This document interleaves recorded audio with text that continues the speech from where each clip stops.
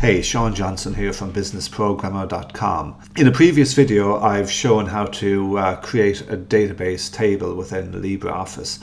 However, it just occurred to me that I didn't actually show how to create the database in the first instance.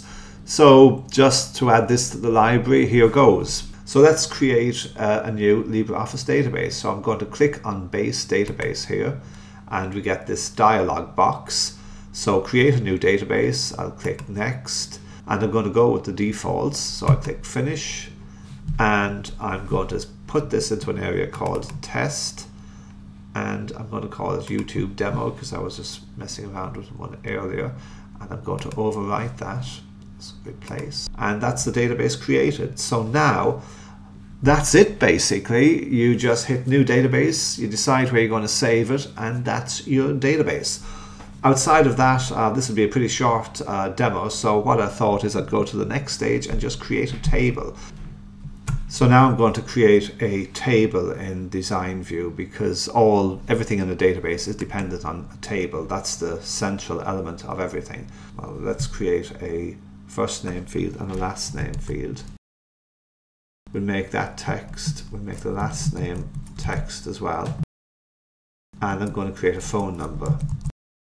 I want to enter a customer ID, but because I'm in the Create Table in Design View Editor, it's a little quirky. So first of all, I need to save the table first. So I just click Save, and then Table Name. And it will ask me, do I want a primary key? And I'll say, yes, create me a primary key. And it creates a primary key of ID. Now, the thing is, the thing that you also want to do is you're going to want to set the auto value to yes. That way, the table will automatically increment your ID field. You don't want to be putting in ID fields yourself for so many reasons. Not chief among them, as your database gets bigger and you put on forms, etc. It looks messy to have to type in the key yourself. In addition to that, when you're creating forms, etc., it works a lot smoother if the IDs are put in behind the scenes, because IDs drive everything within a database. So within this table, you have the concept of fields and records. The fields being the columns and the records being the rows in spreadsheet parlance. So we've set the auto value to yes. Let's just click Save. And let's close it and put some data in just to test it. So I'm just going to drag this out. So we know we now have an auto field because the record it says auto field in it, and we've got first name, last name. Do not put spaces in your field names. It makes it a nightmare later on when your database gets more serious and you add more things into it. For example, you would have to put quotes around every SQL command, so you don't want to do that. So here we go, first name. Notice also that within first name that I'm not going to have to type an ID in. The first record will have an ID of 0, and the next record will have an ID of 1. There you go, ID of 0. Now let's put in another name.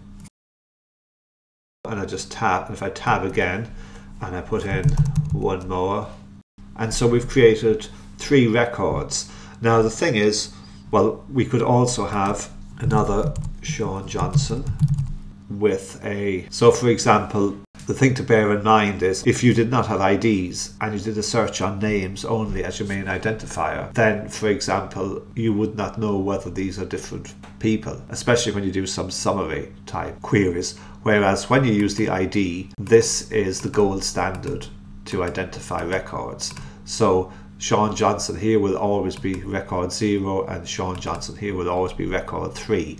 And when you're joining tables together and doing advanced queries, it's always the ID that makes the difference between having well-ran queries and not so much, and having powerful databases and not having powerful databases. Okay, this demo has run on a bit long now, so I think I'll leave it at that for the moment. What you've learned is how to create a database in LibreOffice Base and how to create your first table.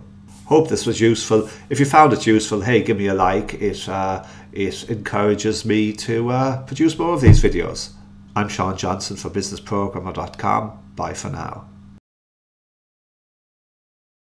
Businessprogrammer.com is all about business process automation and getting stuff done without spending a fortune or having to rely on an IT department to solve your problems. My aim is to help you become a wizard at creating solutions that work for you and your team by automating as many things as you can using free and cheap desktop tools such as Microsoft Office, LibreOffice, Python, and other resources. For this segment, I really like LibreOffice because firstly, it's free, secondly, it's really powerful, and thirdly, if you're on a Mac, LibreOffice and openoffice represent the only desktop office suite that comes with a programmable database, which was the subject of this video. I plan on producing many more free resources, so right now go to businessprogrammer.com/go/200 and you will be taken to a page where you can get on my notification list. Using this, I will ping you an email whenever I create new tutorials or free courses that may be of interest to you. And don't forget to subscribe to this channel to get all my YouTube stuff. Bye for now.